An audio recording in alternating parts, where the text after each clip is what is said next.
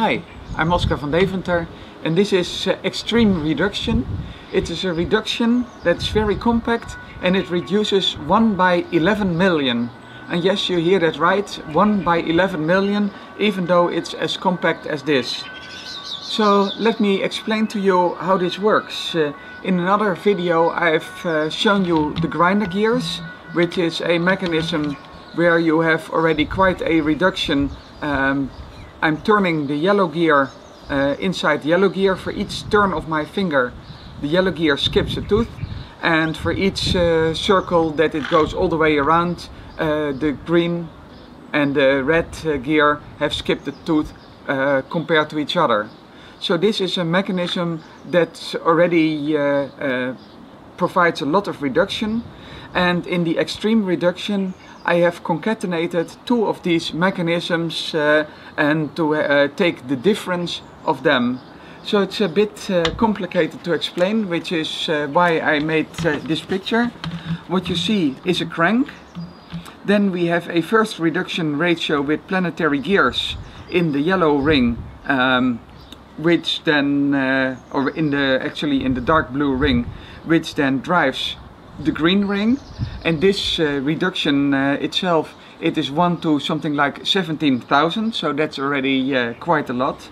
And then the next stage makes the same reduction, but in the other way around. And so the green one is moving forward and the red one is moving backward, almost at the same speed that the green one is moving forward, and the net effect is the 1 to 11 million gearing ratio. So I'll show you a bit how it turns, then I'll explain a bit more about the gearing ratios, and well, we'll see from there. So let me first show you the turning. When I turn one side, you see the blue gear pivoting inside the blue frame, and at the other side we have something similar with actually pink gears. And of course you see after all my turns you see absolutely nothing has moved, and that's because, well, they are going at such extreme low gearing ratios. So I'll explain first to you the numbers of the gearing ratio, and what you see here is the calculation. And of course you can figure out this yourself at home. But first of all, in this calculation, it's the bottom part that's important. Here we have 26 times 26 minus 25 times 27. These are actually the gears of the tooth numbers of the grinder gears. So that are these. And this difference is exactly 1. Here we have a similar calculation, but then with one lower, 25 times 25 minus 24 times 26, also 1. And when you make this calculation as a whole, then you have 675 minus 674, which is also 1.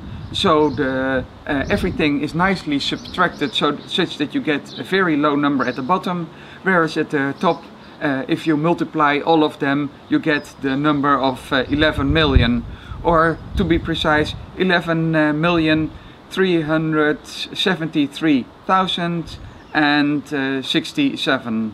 So quite an extreme reduction.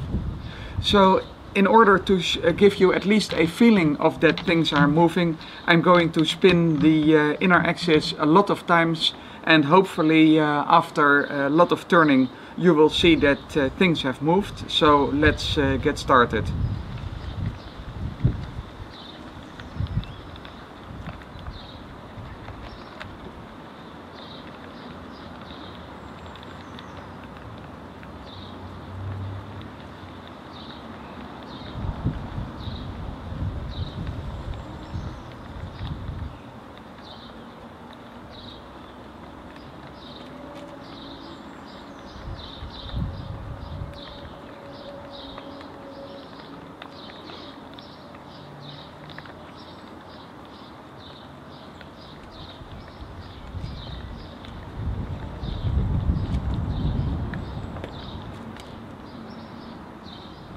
So what you have see me doing is a couple of 100 moves, and when you look at the top you see that the green gear has actually moved a fraction of a degree compared to the yellow gear. Well, when you can do the math, it's 1 to 17,000 something. So if I turn a few hundred moves, then of course the green one is going to turn a visible bit. And what you can also see is that the red ring has moved in the opposite direction compared to the green. And of course, with the total gearing ratio of 1 to 11 million something, you still cannot see that the red has moved compared to the yellow. And actually you have to believe the mathematics or turn even more and more to get this, to make it actually visible. So what's special about this is of course that it's an extreme gearing reduction. It is 1 to 11 million something. And it's very compact. You see it fits in my hand. If I would do the same thing with worm wheels and same size of gears, the thing would be much bigger. So we have a very compact, very extreme gearing ratio. And of course you can already guess my question, because well, it's nice to have this as a proof of concept, but what use does it have? So my question is, what is a practical application of a gearing ratio of 1 to 11 million that is this compact? Thank you for watching.